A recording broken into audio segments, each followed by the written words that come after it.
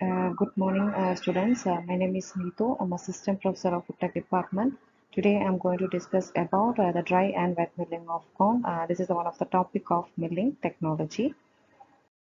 In the first slide, you can see that the structure and the composition of corn. You can see here the corn having in majorly three parts: the pericarp, the endosperm, and the germ. The mature corn is composed of the four major parts: the endosperm, germ, pericarp, tip, and cap. The component of yellow tint corn is starch is 61%, corn oil is 3.8%, and protein is 8.0%, fiber 11.2%, and moisture 16%. First one is the dry milling process. The dry milling process is consist of the following steps: cleaning, conditioning, degerming, drying, and cooling, grading, and the grinding process. Okay, let's see the different process.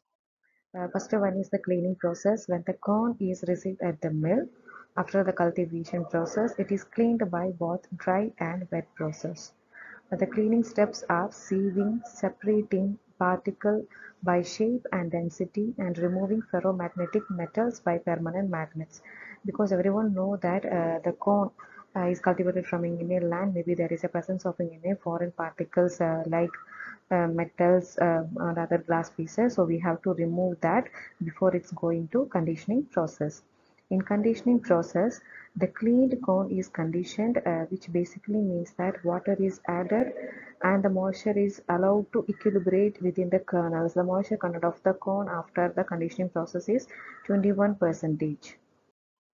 The step process is degermination. The purpose of degerming is to removal of the hull, tip cap, and the germ, and leave the endosperm into large grids. In a degermination process, removing in the germ from the corn kernels. And after that degermination process, we move to drying process. The degermer product are to be dried 15 to 18%. In the conditioning process, what is the moisture content of the corn? 21%.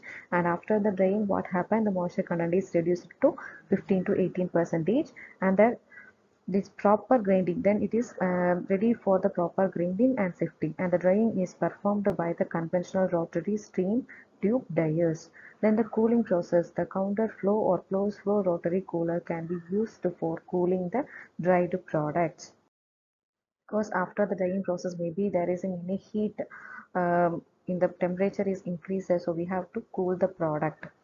And after that they going for any grading and milling process. Okay, the next step is the grading, and the recovery of various primary product is the next step. The through stock is sifted or classified by particle size and enters into conventional long reduction system, having the function of removing bran and germ while releasing a maximum amount of clean large grease. In the grading process also removing in the remaining the bran content or the remaining germ that is presenting in the corn kernels. And the milling process is the milling operation consisting of the steps of grinding, sifting, classifying, purifying, and aspirating. In some case, final drying. The normal flow is through break rolls and then to sifter. Okay, in a break roll is the grinding of the corn, then going to in a sifter for the sieving process.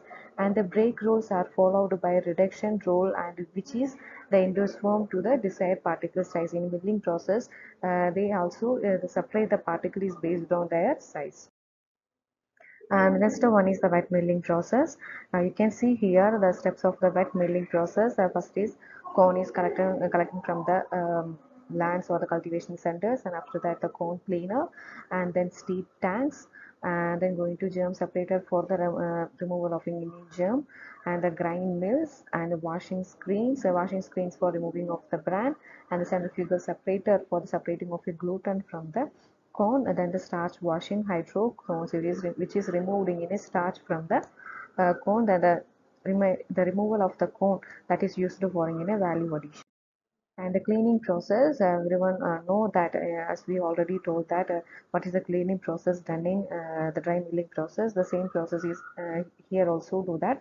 That is the removal of any foreign particles or the shell of the corn. And here is the steeping process.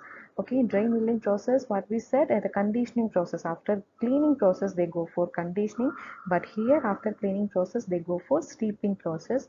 The corn is soaked in water and called steep water at 50 degrees Celsius for between 20 and 30 hours, during which time it doubled the size.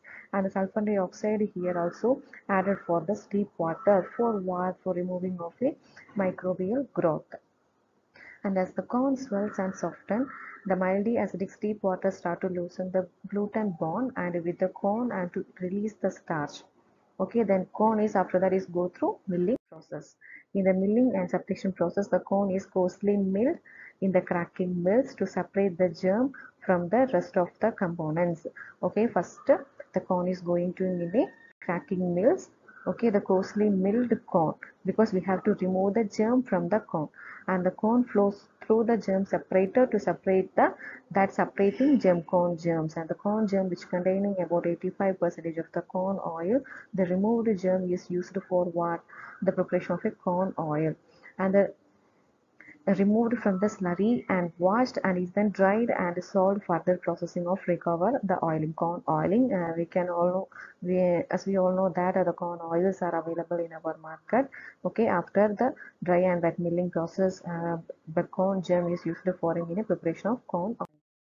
And the fine grinding and screening. After the fine grinding, which release the starch and gluten from the fiber, the slurry flow over the fixed concave screen which catch the fiber but allow the starch and gluten to pass through, and the starch gluten suspension is sent to the starch separator. Okay, after the fine grinding and screening process, the starch gluten suspension is passed through in a starch separator. The collected fiber is dried for using in an animal feed or cattle feed. The separating starch and gluten. After separating of starch and gluten, what we do? Okay, what they do in an industry, the starch gluten suspension passes through a centrifuge, and where the gluten, and which is less dense than starch, is easily spun out, and the gluten is dried and used in animal feeds.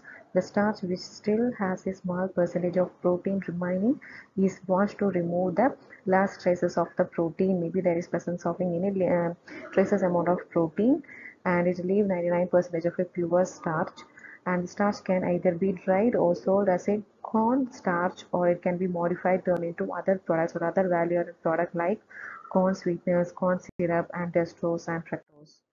Okay, thank you. I hope all of you understand the dry and the wet milling process. Thank you, guys.